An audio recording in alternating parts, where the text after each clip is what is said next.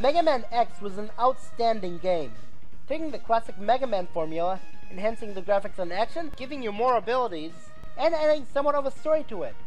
What we got paid off, for we were given one of the most rockin' titles on the Super NES. How do you mess it up? How about you take away everything that made the first game memorable and bring little to no innovation whatsoever? And as such, Mega Man X2 is born. It feels like a cash-in sequel. Oh wait, it is one. It has as much innovation as a ROM hack. The first game had a lot of memorable Mavericks. The only ones I can recall off the top of my head in this one, on the other hand, are Crystal Snail and Wire Sponge. And even then, that's only because their names remind me of SpongeBob. Jeez, Meta, I thought that you were going to say that they're memorable in a bad way, but no, instead you bring up the fact they remind you of SpongeBob. And speaking of which, while I can see why Sponge's name would relate to SpongeBob, what does Crystal Snail have to do with SpongeBob? Yes, SpongeBob had a pet snail named Gary, and he's a sea snail, but they don't call him somebody like Gary Snail in the show, and when did Gary's name ever have to do with crystals? I'm sorry, but that analogy was so stupid, I had to play a nostalgia critic clip. Outside of that, their abilities are incredibly forgettable when compared to the first game. First off, you just need Crystal Snail and Wire Sponges or all of the matter weapons in this game. And secondly, how can a weapon be considered forgettable? I mean, sure, when a weapon is left in the dust, it can be considered forgettable, but usefulness is the main attribute of a weapon, not memorability. Their stages aren't as well thought out as the first. Basically, they left a lot to be desired. I guess someone agreed with Euro Dragon 2 when he said that Wheel Gator stage is pretty forgettable. And when you said left a lot to be desired, do you mean just the stages or the entire game? Even the music is unmemorable. Yeah. While I personally enjoy the music in X2, I don't know your opinion. Or at least I would have if you didn't place Overdrive Alternate Desert Space on your top 15 Desert Fiends list. Proving there's always an exception. And just to let everyone know, the part where this song is placed is still off. The story is also bad. Not only because they somehow brought a certain character back, despite being turned into nothing in the first game, but they also brought in 3 of the blandest side villains seen in a long time. Mind giving us some examples of bland side villain prior to 1995? I wouldn't mind asking that if you didn't say seen in a long time. The X-Hunters have flat personalities, little impact on the story. Okay, I agree that the X-Hunter personalities aren't to write home about, but their main goal of the story is to tell X to retrieve their parts from them before luring him into their base. Granted, their room the Spanish stage can be easily missed, and I'll admit they didn't do much during the game, but still. Besides, Capcom had to put new characters in the game, because if it's just the original cast, it would get boring, unless it's a remake. And one more reason they'll contain spoilers, so go to this time frame if you don't want to be spoiled.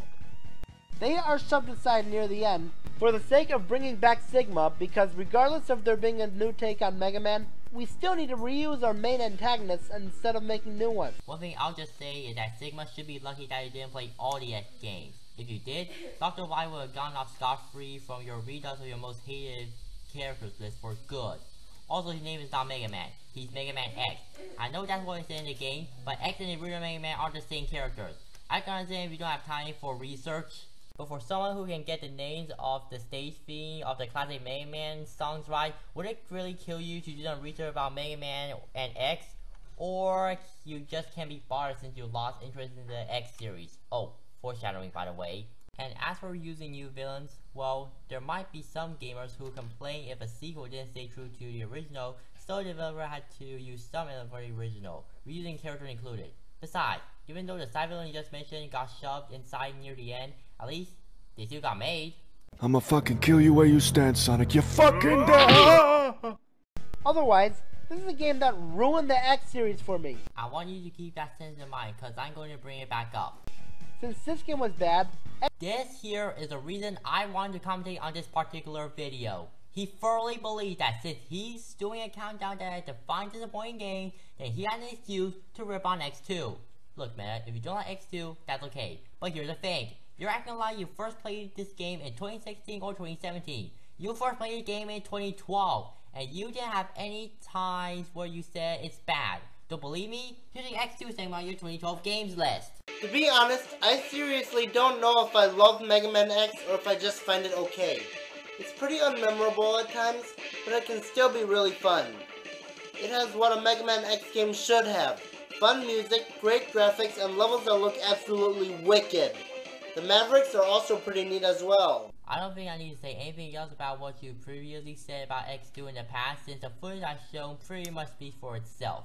I know that time changed and so your opinion, but if your opinion is going to change, at least acknowledge your previous opinion. I mean, as much country that your battle segment on your most hated viewing characters list received, at the very least, you did acknowledge that battle used to be awesome before you think you lost its charm. Here, you didn't acknowledge your past opinion on X2. I'm sorry, but I personally think that changing your opinion without acknowledging your previous opinion is a huge no-no. X3 was actually worse. Oh yeah, his situation with X3 is kinda the same with X2 in the past. He thought it was an okay game too.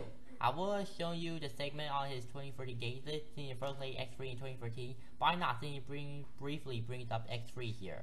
But I will say that just because you know a lot of the game doesn't mean you should say the same for its sequel. X4 was pretty okay, and would have been great if it weren't for the voice acting, which by the way is worse than nails on a chalkboard. Okay, two things, Meta. First off, X4 was released back in 1997, and English voice acting wasn't a normal thing in video games back then. Secondly, unless you're a story-driven guy, you don't have to watch the cutscenes. You can just merely skip them, and that's what I did in almost every of my playthrough of X4. Also, nails on a chalkboard? Are you even trying to find a decent analogy with how bad X4's voice acting was? Because nails on a chalkboard is a generic analogy for anything with terrible audio. And I haven't played X5 and on, so I wouldn't know. Wouldn't know what? Their quality? But if what people say about them is anything to go by... Well, I beg to differ. I thought X5 was an awesome game. Can't say anything for X6 though. Haven't played X7 or X8, but I heard the 4 is a pile of gunk, and the latter being showed an improvement, though not by much. Also, I'm not counting Command Vision, since while it does look interesting, it's an RPG. And that means the first X is the only good game in the X series. Wait a minute. Not a moment ago you said that X4 was an okay game, and now you say that the original X was the only good game in the X series? I'm sorry, but remember when I say that hate and dislike are always the same thing? Well, this could be an opposite. Okay is basically a low level for good. It may be a low level, but it still means good. Unless you're trying to say that X1 is the only game in the X series you can call awesome.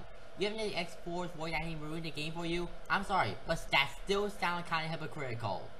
When a game sequel not only fails to innovate, but also ruins a series as early as 1 year after its first game came out. Since you apparently suffer from short-term memory loss like Joshua 8428, I'll show you what you said earlier.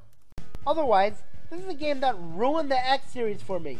Otherwise, this is a game that ruined the X series for me. Ruined the X series for me. Ruined the X series for me. Ruin the X series for me. Hear that? If you think that X ruined the X series, that's your opinion. But don't say that X ruined the X series without addressing that as your opinion. Otherwise, people will see you as a hypocrite. And I'm gonna end this video here. The rest of the video is just him proving his point that X2 is #1 on the list and announcing his top 15 darkest Zelda moments list. And now, for my final thoughts. Well, for what you claim to be a 100th countdown, it wasn't really that good. I mean, it was off to a pretty good start, but as you go on, this is just sort of went downhill. First off, while you bring a lot of good points, hence why I skipped most of this video, some of your points are kinda stupid. Or at least, make you sound stupid. I mean, do I really need to bring up the fact that Crystal Snail reminds you of SpongeBob? Or you using a generic analogy to compare X4's voice acting? Though what have to be a big problem in this list, at least for me, is the #1 entry. I wouldn't mind so much if you didn't state the fact that you thought it was a decent game in the past. At least in the drinking segment, you did state the fact that you had fun with the game until you found it boring, but the #1 entry, nothing. No indication that you thought the game was fun before you started losing interest. And the way you sounded in that entry made you think you first played a game recently. Like I said before, you first played a game in 2012. My point is, if you no longer like X2, that's fine. But it really felt to me that you only made this list for the sole purpose of bashing it, and not probably elaborating why it was such a letdown. Phew, that was a tough ride, but overall it was kind of fun. Like I said in my last commentary, if you think my points are invalid, make sure you point it out in the comments, or better yet, do a comment on this video. Anyway, I'm going to stop commenting on Meta's video for a while.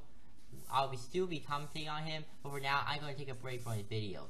However, my next commentary is still going to have to evolve. If you're wondering what it is, well, you just have to wait and see. Until then, this is Meta527ii. Thank you for watching. I hope you enjoyed. Make sure to like, comment, and subscribe, and I'll see you all next time.